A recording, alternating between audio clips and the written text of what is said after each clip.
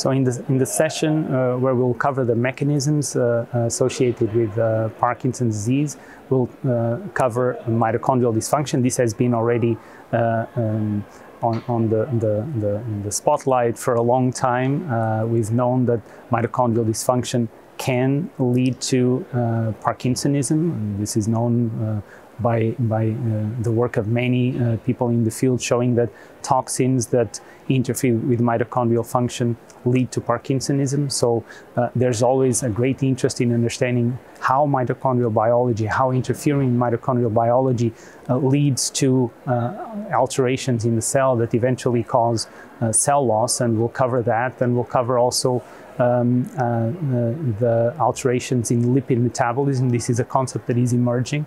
Parkinson's has been considered, and many of these disorders, proteinopathies, and now we know that lipids are changed at the cellular level and also at the physiological level in the organism.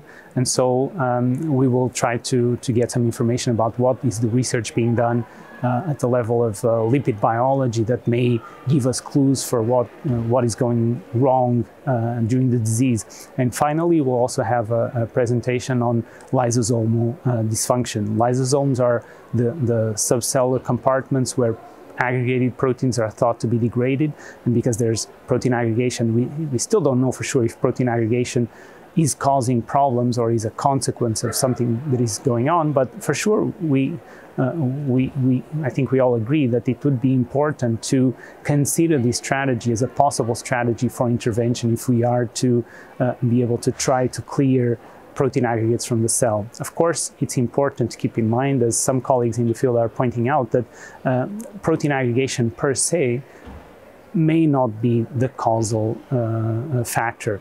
But maybe what's happening also is that because proteins are aggregating, we're losing the normal function of these proteins. So this is an overall concept that, although it's not covered specifically in this session, but it's a concept that we need to keep in mind, because the data suggesting that there is loss of function because of maybe protein aggregation is something that we need to keep in mind.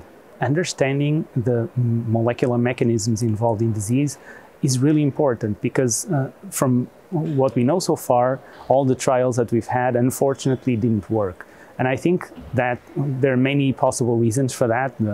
Wrong doses of the molecules, wrong patients, wrong animal models. But I think overall, the lesson we should learn from all of this is that we need to understand the biology of the disease at a level that we still don't understand today. And so this understanding all these mechanisms will bring us one step closer to understanding the biology, and with that we'll be one step closer to being better positioned to develop therapies that work.